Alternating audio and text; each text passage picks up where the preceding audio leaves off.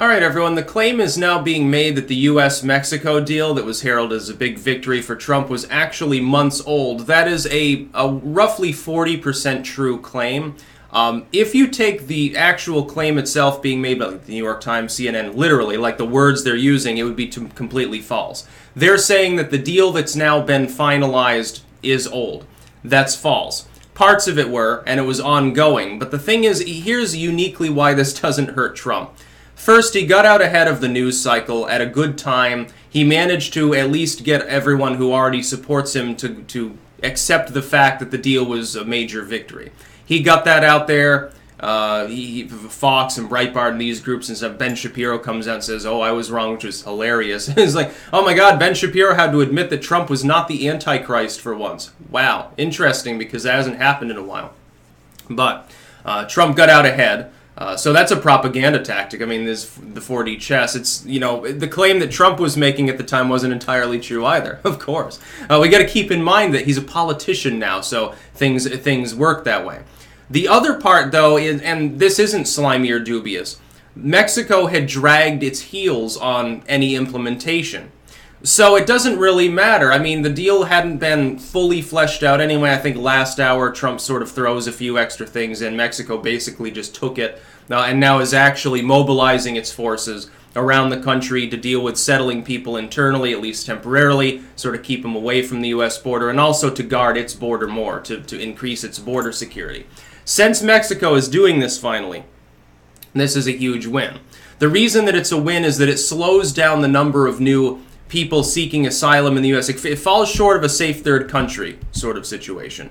And I'm sure Trump would have preferred that, but there's no way really to get that without waging an all-out tariff war. Right now, Trump would rather avoid that because he's too busy with China. This is a stopgap measure, a temporary measure, and a very good one that will, I think, be effective. When Congress and the courts here have said you can't use the detention facilities for long periods and so forth, you have to deport people internally, that's largely due to the fact that these people, you can't deport them directly across the border into Mexico because most of, the vast majority aren't Mexican. They're Central Americans and Venezuelans largely. Some Colombians and Brazilians sprinkled in. So these people are not, from Mexico. You can't deport them. You'd have to fly them or ship them back, I guess. The expense would be too great. It wouldn't make any sense.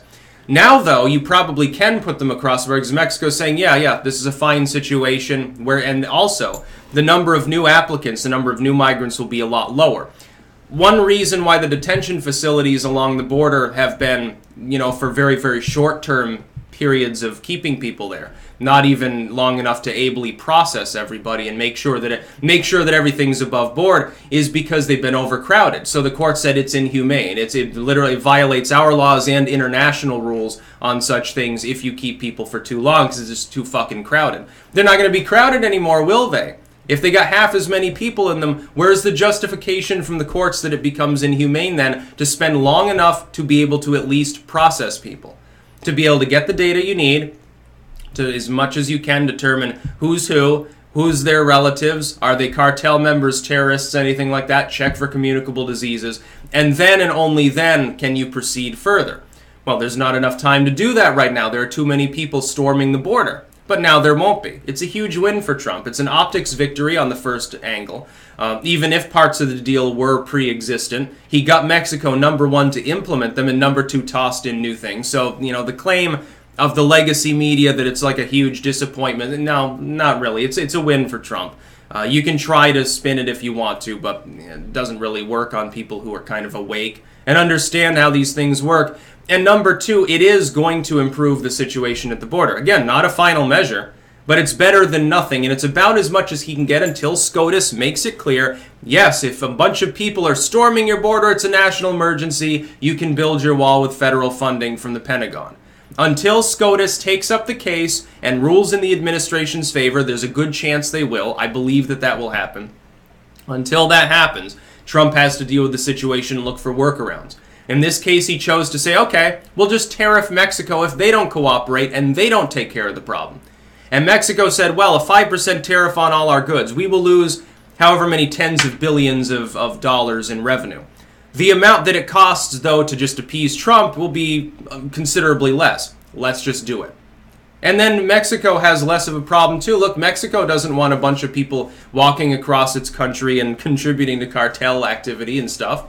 I don't think Mexico wants to deal with it, but the government there is not the same. It's very, very slow to react to internal problems. We've seen this before. Like, cartel activity takes them years to deal with, and takes them years to, like, drug movements, human trafficking, and all these problems, like the literal terrorists running around.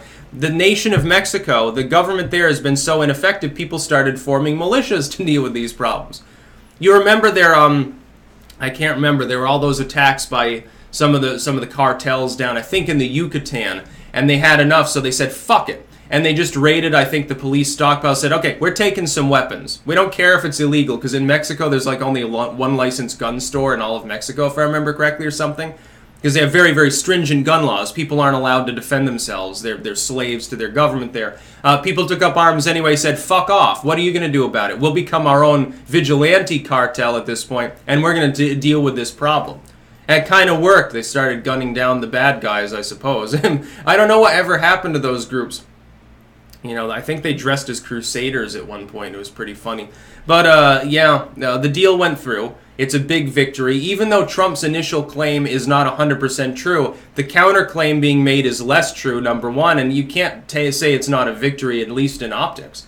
And it will solve part of the problem at the southern border. Not the whole problem. It's not a permanent solution by far, and it doesn't even involve the U.S. directly acting. It involves basically relying on Mexico to keep to its word.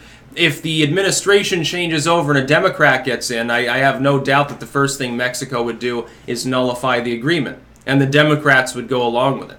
They don't even want to have a southern border. They might as well just form the NAU. Why don't we just annex Canada and Mexico if we're not and if we're not going to guard our border, and then we'll build a wall on the much decreased southern border that'll be 1/5 the size, and it'll be a lot cheaper, so the conservatives can't whine about the cost and the liberals can't whine about more racism because we've absorbed Mexico. How about we just do that? Wouldn't that be there? We solved the problem. By the way, now we run all of North America. Yeah, it's good to be an empire, I suppose. That's about all. Peace out.